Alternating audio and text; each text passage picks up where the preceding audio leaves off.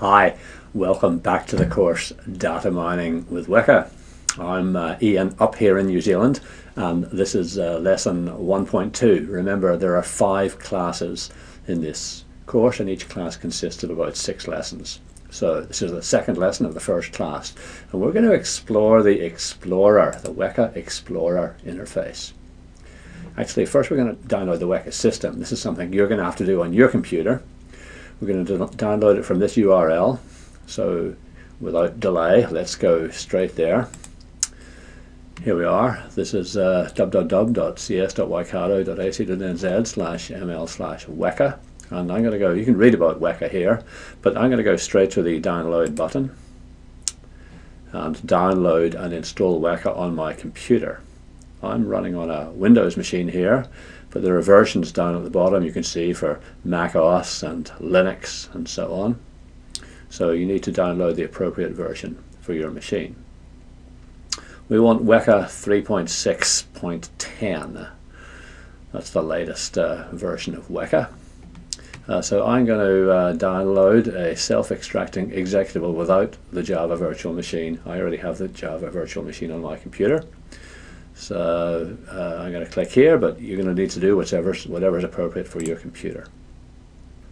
Let's just save it here. So while it's downloading, just let's have a word about the pronunciation of the word Weka. It's called Weka. We don't like calling it weaker system. It's not weaker, it's Weka, pronounced to rhyme with Mecca. That's the name of the bird. That's the name of our software, Weka. So I think now it might have downloaded. I'm going to open it. Yes, I'm happy with this. This is a setup wizard, which is a standard kind of setup wizard. We're installing Weka 3.6.10. I'm just going to keep clicking next here. Yes, I'm happy with this GNU public license. I'm going to have a full install. I'm going to install it in the default place. Just need to remember the name of this place because we're going to need to visit there in a moment. I'm going to install the whole thing. It's going to take a couple of minutes. I'm just off for a cup of coffee. I'll be back in a second. Okay, now it's installed. Let's just carry on here. I want to click finish, but actually I'm not going to start Weka. I'm going to uncheck that and click finish because there are a couple of things I want to do first. So let's go and see where Weka is. It's on my computer in program files, and it should be down here. Yes, Weka 3.6. I'm going to just create a shortcut to that, because we're going to be using it a lot in this course. Create shortcuts. It's going to put it on the desktop. That's fine. I'll just stick it there. And then I'm going to do one more thing. I'm going to go inside this folder. I'm going to look at the data file. Where is data? The data folder. This contains a bunch of data sets we're going to be using. I'm going to take this folder and copy it and put it somewhere convenient. So let's cut that, and I'm going to just put it in my documents folder.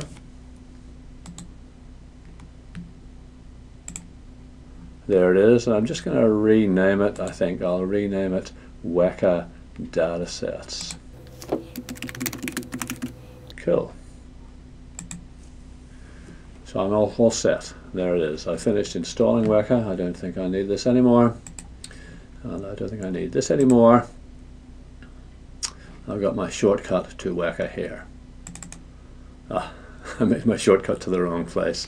I meant to make the shortcut to this here. Let me just make a shortcut here. Weka, create shortcut, put it on the desktop. That's the one I want. So now when I click here, it will open Weka. Okay. Back to the slide. So there are 4 interfaces in Weka. The Explorer, that's the one we're going to be using throughout this course. We're just using the Explorer. But also there's the Experimenter for performance comparisons, large-scale performance comparisons for different machine learning methods on different data sets. There's a knowledge flow interface, which is a graphical interface to the Weka tools, and there's a command line interface, but we're just going to use the Explorer, so let's get on with it. Here's the Explorer, and across the top there are 5 panels: the pre-process panel, the classify panel. These are actually grayed out because I haven't opened a file yet. There's the classify panel, where you build classifiers for data sets. Clustering, another procedure that Weka is good at, although we won't be talking about clustering in this course. Association rules, attribute selection, and visualization. In this course we're going to be using mainly the pre-process panel to open files and so on, the classify panel to experiment with classifiers, and the visualize panel to visualize our data sets. So I'm going to open a data set.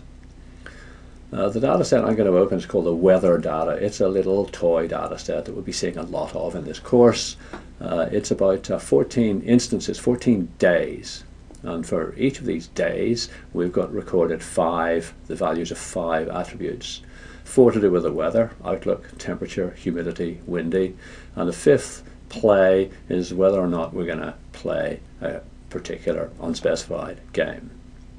So actually what we're going to be doing is predicting the play attribute from the other attributes, but let's not worry about that at the moment. Let's just open the data set and take a look at it in Weka. So here's my documents, here's the Weka data sets, this is what I copied, and I'm going to open weather.nominal.arf. All Weka data files are called ARF files. We'll talk about that later on. So this is the weather data. And just ignore these colorful bars down here at the moment.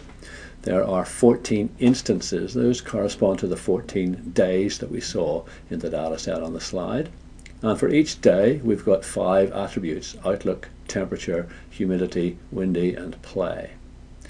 So if we select one of these attributes, outlook is selected at the moment, we can see the values. The values for the outlook attribute were sunny, overcast, and rainy. And these are the number of times they appear in the data set: 5 sunny days, 4 overcast days, 5 rainy days, for a total of 14 days, 14 instances. If we look at the temperature attribute, we've got hot, mild, and cool are the possible values, and these are the number of times they appear in the data set. Let's go to the play attribute. There are 2 values for play: yes or no. And now let's look at these 2 bars here. Blue corresponds to yes, and red corresponds to no. And if we look at one of the other attributes, like outlook, you can see that when the outlook is sunny, this is like a histogram, there are 3 no instances and 2 yes instances. When the outlook is overcast, there are 4 yes instances and 0 no instances. So these are like a kind of histogram of the attribute values in terms of the attribute we're trying to predict. It makes it kind of useful to click around and visualize your data. So we've opened the weather data, weather.nominal.arf, and we've looked at the attribute values and the attributes in Weka. One more thing I want to do before we summarize here, I want to go to the edit panel. If I go to edit panel, I see the data in the form that it was on the slide, with the 14 days down here and the 5 attributes across here. So this is another kind of view of the data. And I can actually change this data set. So if I click here, I can change this no to yes. Or if I click here, I can change on this day the outlook from rainy to sunny. If only it were so easy in real life to change a day from rainy to sunny. And then I can click OK, and now we've got this edited data set, which we could save if we like. We haven't saved any of this. The data set on the disk is still the same as it was. I'm not going to save it, and I don't think you should save it, because we're going to be using this data set quite a bit in this course. Okay, so this is what we've done in this lesson. We've installed Weka. We've got the data sets. We've opened the Explorer. We've looked at a data set, the weather.nominal.arf data set. We've looked at the attributes and their values. We've edited the data set and we didn't save it. You can read more about this in the course text. Section 1.2 talks about the weather data, and Chapter 10 is a little introduction to the Weka system. And now you should go and do the activity associated with this lesson. Good luck, and I'll see you in the next lesson. Bye for now.